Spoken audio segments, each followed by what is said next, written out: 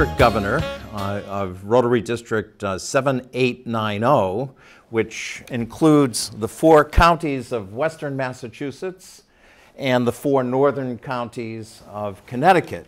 And we're fortunate to have 59 Rotary clubs throughout our district, about 2,100 Rotarians. And we're here today to talk about how Rotary is making a difference in the world with certain global projects that have impacted people on every continent. Rotary is in 200 countries. We have 1.2 million members.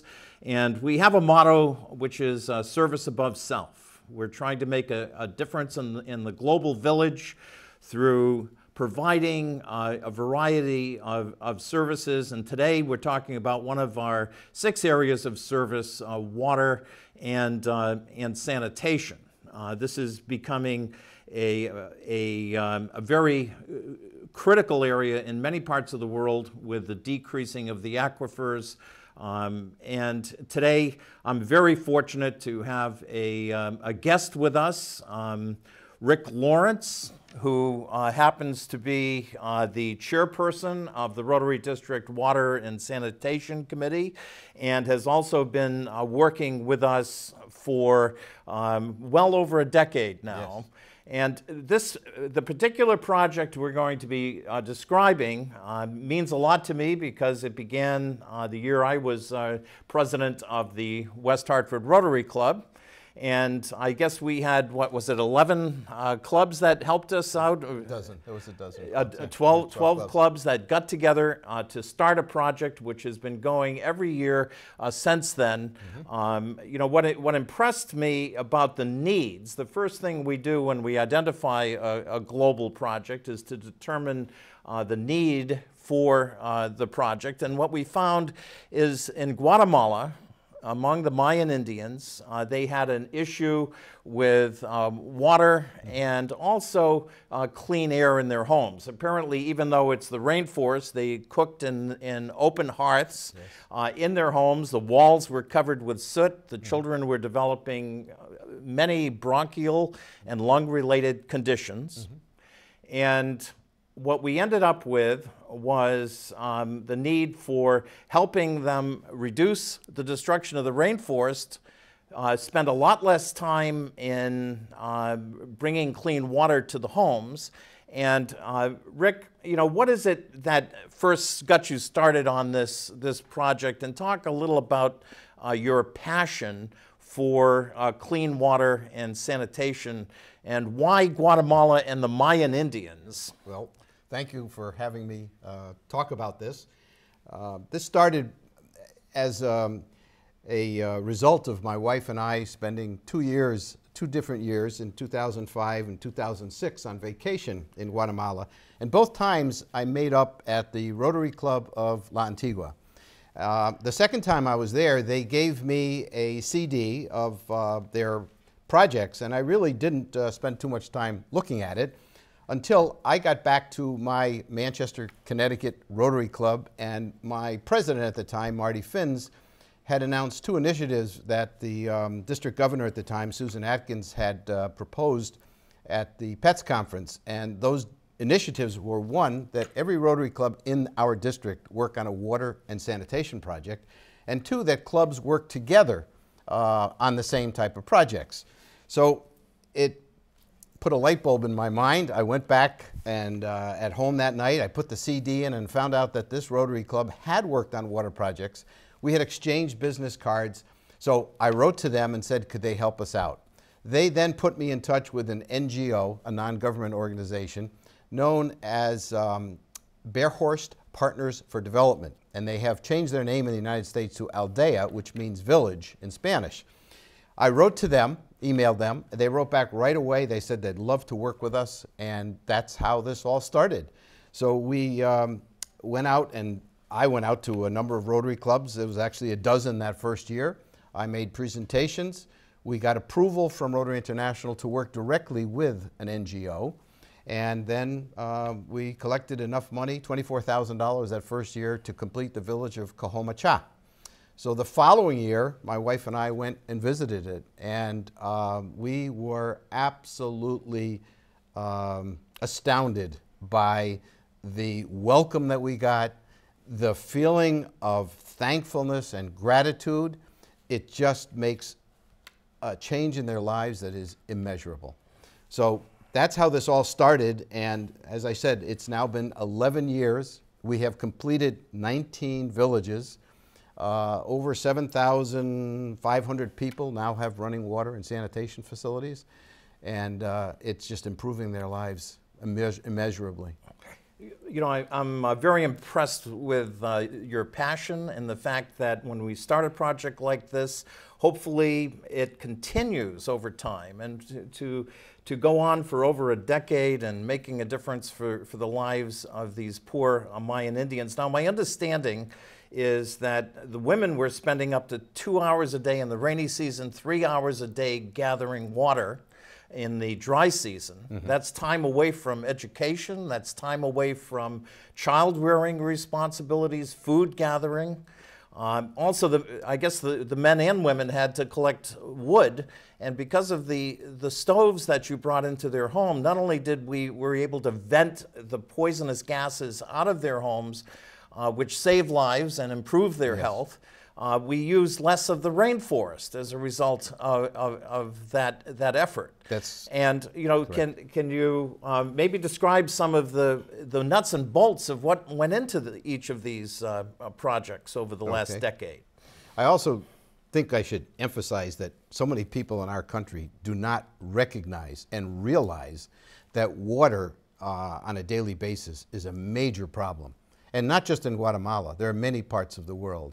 So it becomes almost the entire focus of a day to get water. And the sources of water in many parts of the world, it's not potable. You can't drink it. It has to be boiled or chemically treated. So that makes a big difference because these projects typically work out of a source being a spring that's trickling out of the rocks, and the water then goes into a large concrete distribution tank, and then it's distributed throughout the whole village. So you're right, in some villages, believe it or not, the walking distance was 45 minutes each way. So that's an hour and a half of walking, carrying water, and they do it by carrying these, we call them a jug, but they call it a tinaja, on their heads. Some of the slides that I hope will be added into this will show those conditions. The small ones that the children carry weigh 25 pounds. At one of the villages, they put one on my head that was full that the women carry, and it's 35 pounds. Oh my. That's an awful lot of weight to carry and doesn't certainly help the human body doing that day in and day out. So it really has made a wonderful improvement, and the reception that we get is every year is just one of thanks and gratitude, appreciation each time we do go to these So we have clean water, we have a venting stove that uses less of the rainforest and vents poisonous gases, but there was also a sanitation component to what we were doing. And what was that, Rick? Yes. The sanitation facilities in most of these villages before we do the project are perhaps 4 bamboo posts with plastic wrapped around it and then a hole in the ground. Oh. In some cases, they make the whole fence out of bamboo. No roof, obviously no privacy. So the project consists of building what are called improved vented pit latrines. And the men dig a hole that goes down 5 meters, that's 17, 18 feet. And then they put a concrete top on it with a hole, and then a concrete toilet. And then they build a concrete block outhouse, we would call it, around it with a roof. And then there's a pipe that vents the odors into the atmosphere. Depending on the size of the family, it's supposed to last between 10 and 20 years. Okay. So there are components with the water system, as you mentioned, and I call them components. There's a total of 4 in the whole project. One is the water system, bringing the water from the spring to a tank, and then the pipes And I have to mention that the model that is used by this NGO we deal with, Aldea, is that the money that comes from the Rotary clubs pays for materials only, and it's a one-time, so therefore it has to be sustainable. And the money we pay pays for the concrete, the rebars, the pipes that get distributed, the blocks for the outhouses or latrines, but they do all the labor. So the men and the women construct everything, and they have ownership then, and they know how to fix it, they know how to repair it. If a family expands and they have to extend it, they can do that all with their own money. You know, I'm finding that, you know, in Rotary and all of our international projects now, the word sustainability is a big part of it. Absolutely. We don't want to just come in and make a difference for a few years. We want this to be an ongoing, really permanent addition to the quality of their life. And do you find that their involvement as volunteers right from the beginning increases the chance? Yes, yes, absolutely. As I mentioned, not only do we get involved as the so-called international partners, and when I say we, it's the anywhere from 35 to 38 Rotary clubs, and half of our district just about has been participating in terms of clubs. But the Rotary Club of La Antigua has still become the host, and they have to go to the village. This is part of the grant that I write, the global grant. And they have to go to the village 3 to 4 times during the course of a year. And Aldea, the NGO, is up there every week. And it doesn't end when my wife and I go for the celebration and the dedication and everything being finished. For a year afterwards, they continue, by they I mean both the Rotarians and the NGO go for training about sanitation, hygiene, proper balanced meals, nutrition, the spacing of children and so forth in the families. So there is just a tremendous amount of input that goes to these villages a year after until the project is completely done. And to get to the point of sustainability, part of the grant is that we write into it that one member of the village will be assigned to be the treasurer. And that person collects a very nominal amount, I mean maybe $1, $1.50 per month from each family. They put that into a reserve, and they have to agree to all this. And that money then is to replace, repair, or to maintain. So your point is sustainable. We pay for the initial materials, they build it, and now they learn how to continue it. And the villages that we have done now over 11 years, when we go back each year, we are told they are still operating properly, they are sustaining it, they're maintaining it, and so that's the really good part. Yes. It's not abandoned. You know, for those that aren't in Rotary, it's important to remember that each global project has a foreign Rotary club involved. You know, Yes. so we work in partnership when we do this to have what we call boots on the ground. You know, Rotarians that will take responsibility for the projects that we're doing as we're doing them, and then obviously afterwards as well. Right. So I think, you know, when we're in 200 countries, you know, 1.2 million Rotarians, that's a force for good. And the other thing is there's no profit in Rotary. Have you ever received a salary, Rick, you know, since you've been doing this for the last decade? Not a penny. All of my expenses, the travel, lodging, food, I pay for myself. Yes. There is a component in these global grants that allows to have one volunteer traveler get reimbursed.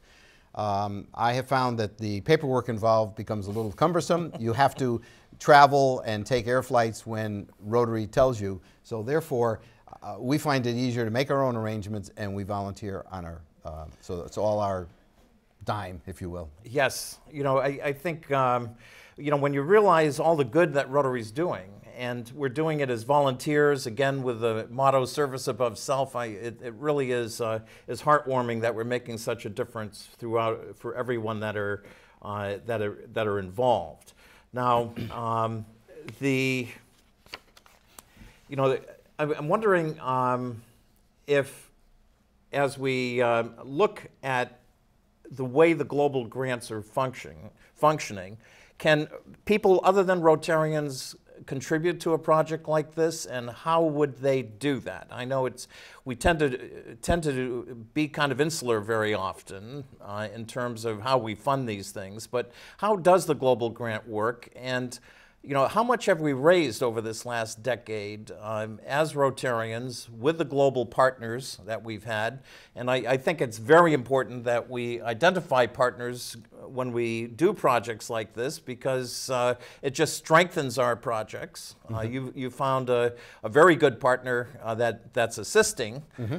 So it's really two questions. How does the global grant work?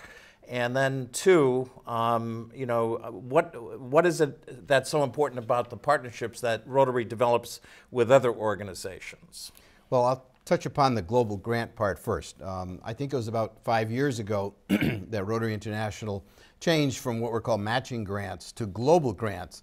And the idea of global was they wanted to have a bigger impact. And the minimum dollar amount is $30,000. Now, if a Rotary Club or an individual, and we've had individuals, and this year I'm absolutely pleased to say I do have two charitable foundations, each of which are giving $10,000 to the global grants I'm working on this year. When the Rotary Club or those individuals or the charitable organizations donate to the foundation, it gets matched 50 cents per dollar. So those two $10,000 contributions are $30,000. Wow. And it's really needed this year because one of the grants I'm working on is just under $97,000. When the district, such as our district, has been generous enough to contribute $10,000 each year for, I think it's been 5 years, that gets matched by the foundation dollar for dollar. So the $10,000 becomes $20,000. So my mission has been to go to Rotary clubs, do the presentation that I have, a PowerPoint, explain to them the project, how just it benefits these people tremendously, and ask if they can support the project. And Rotary does require that each club try to get involved with an international project every year. And this is a simple way that they can give whatever they feel they can afford. And there's no maximum, there's no minimum. So I pool, if you will, all those funds together, and that's how we get the global grant completed. So I hope I answered both of your questions, that, well, that's how the grant works. Yes. Once the funding gets completed, and we have raised all the funds and they're sent into the foundation, they then electronically transfer to the Rotary Club of La Antigua in Guatemala. They have to set up a separate bank account or checking account for every project. Once the project gets underway and they have the funds, the NGO we're dealing with, this Aldea, or Bear Horse Partners for Development, will order, let's say, so many thousand feet, or down there it's meters of piping or rebar and so forth. They bring the bill to the Rotary Club, and the Rotary Club pays the bill. So all the money stays with Rotary, and we make sure that every dollar, every penny is accounted for. So it stays with Rotary, and we make sure that it gets paid for properly. Now, for those that are watching our video, if they want to make a contribution, what we're going to do is put up on the screen, you know, where that contribution could be made, how they make out the check, and it's totally deductible, as I understand. Yes, it is. Yes. Okay. Rotary is what, 501c3, yes, and so it's a fully deductible charitable contribution. And what's the administrative load? Very often in you know, charitable giving, people look at the amount that's being paid in fundraising and, you know, administration, and they say, well, almost none of my money is going to work. What's the case with Rotary? Well, with these, it looks like there's a match, so your contribution is increased by, that's right, by the match. That's correct. When my time, or our time, there's no cost to that. That's all volunteer. The same with the Rotary Club of La Antigua. The foundation, the Rotary Foundation, does allow the NGO that we're dealing with to charge 10% maximum for their services, because they have like construction people who go to these villages once a week to see that they have the right number of pipes and the valves and the fittings, and to oversee the whole construction of the project. So there is a very small component out of what we ask people to contribute that is paid to somebody. It seems to me that's a very necessary component, having that kind of technical support so the project can go forward. Right. It almost doesn't sound like administrative overhead to me. No, and the NGO we deal with has, I believe it's 11 or 12 employees. All but one are of indigenous Mayan descent. Oh my. And the reason this is important is, for example, in March of this year when Ellen and I visited the 3 villages that were finished, Cojoya, Sheshachbin, and Pachak, the first village we went to on a Friday, Cojoya, the members of the village mainly spoke Quechical, which is a Mayan dialect. They had to have it translated to Spanish and then from Spanish to English so we could understand what was happening. So the people who work in this NGO, not only do they know the culture, the politics, but the language. Now, Guatemala is a Spanish-speaking country, but up in these mountainous regions, the Mayans continue to talk in Quechical, Quiche, Mam, and dialects that most the people in the Rotary Club don't understand from the city of La Antigua. But when they go with the Aldea people, they can get it translated. That's incredible. As we look at what we're doing here, I can't tell you how proud Rotary is of your efforts, Rick, and everything we've accomplished. Can we spend a moment on just how much has been raised? Again, I think you have a little chart we can put up for the folks on what was raised and how many people we've impacted. Okay, that chart does show that we are over, I believe it's 650,000, almost 675,000 as of last Rotary year. This year, I'm working on 2 separate grants, and I believe the total is going to be about another $160,000. So we're getting close to almost $1 million that we have raised in these 12, it'll be 12 years this year. The number of people, I believe it's like over 7,600 people now have, as I mentioned, the 4 components: the water system, the grease traps, the pit latrines, and the stoves. Those are the 4 parts that I call components. And the villages vary in terms of the family size. Some of them have 40, 50, 60 families, but in total it's over 7,500, 600 people. Whoa, that's incredible. That's a lot to be proud of. The fact of the matter is, as we look at what you're doing here, and I know you're our water sanitation fellow for the whole district, there's also a project that we have going in Cambodia right now. And as I understand, as we start in Rotary, understanding the extent to which waterborne diseases are really killing our young children around the world.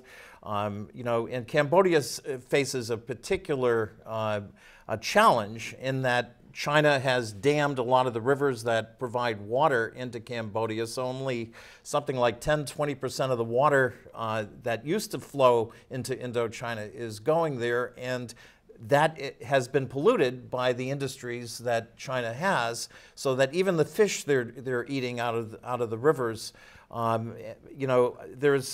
I'm so proud that our district is also supporting a Cambodia water project here on a different continent where villagers, if you looked at the water, you wouldn't want to put your hands in it, quite frankly. And they're having to drink it, they're having to bathe in it, and we have a filtration. What do you see really as the future of water and sanitation with Rotary? There's such incredible needs.